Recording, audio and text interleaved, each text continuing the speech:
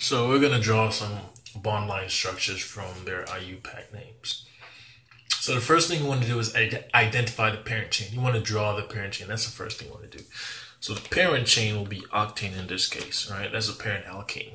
So that is 8 carbons. So 2, 3, 4, 5, 6, 7, 8. So this is my parent chain.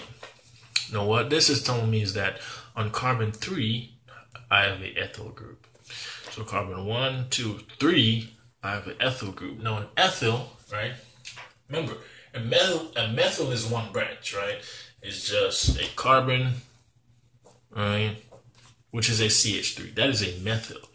An ethyl is actually one branch more, right? Because remember, methane, CH4, right? Ethane is actually C2H6, right? Because you're just basically adding a carbon. And as you add carbons, you also add hydrogens, but your hydrogen will actually increase by 2.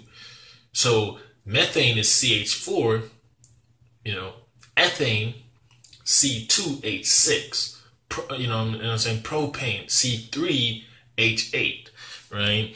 So as substituent, right, ethane is going to have 2 carbons. So there's one carbon branch here, and then there's another carbon here. So this is 1, 2, right? So as a substituent, this is how ethane looks, right? And then propane will be one more branch, right? And then, octane, you get the pentane will be 5, right? So you get the idea. How about this one? 2244 Tetramethyl Octane.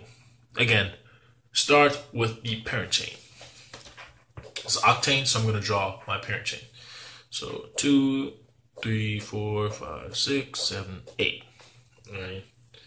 So this is octane. So let's read what it's saying. We know we have 4 methyl groups because this is tetra.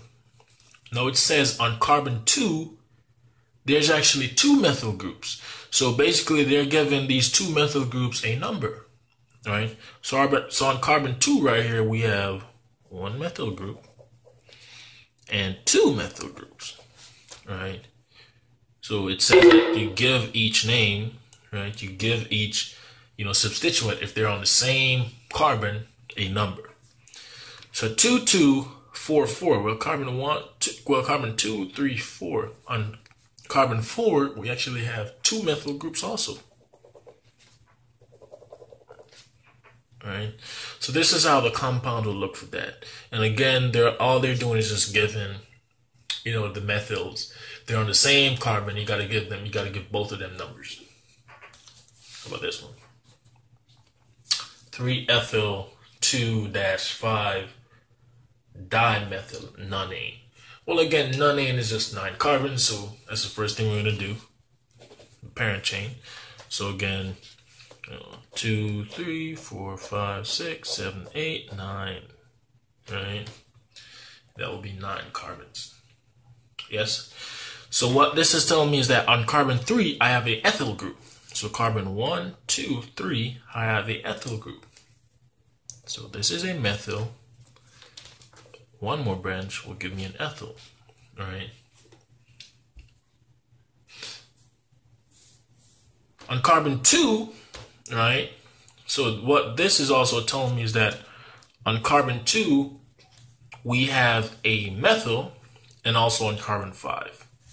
So on carbon 2, I have a methyl group, right? So carbon 1, 2, 3, 4, 5. This will be my other methyl group, right? And this will be the structure for that specific name. So again, identify your parent. The numbers will tell you what carbon those specific substituents are on. And again, the substituent goes by methane, ethane, propane, butane. The only thing you do as substituents, they now take on the form of YL, right? So instead of propane, it's now propyl, ethyl, right? And remember, your substituent goes by the amount of carbons. So on the substituent here, there's 1, 2 carbons, right? Just for practice, right? We already said this is a structure, but just for clarification, right? So if I had one more branch, say hypothetically, if I had one more branch theory, that will be propyl, right? Because now I have 1, 2, 3 carbons, right? Remember, 3 carbons correspond to propane, but as substituent, they take on that YL, which will be now propyl, right? So I could just erase this, and this will be the final structure of that compound.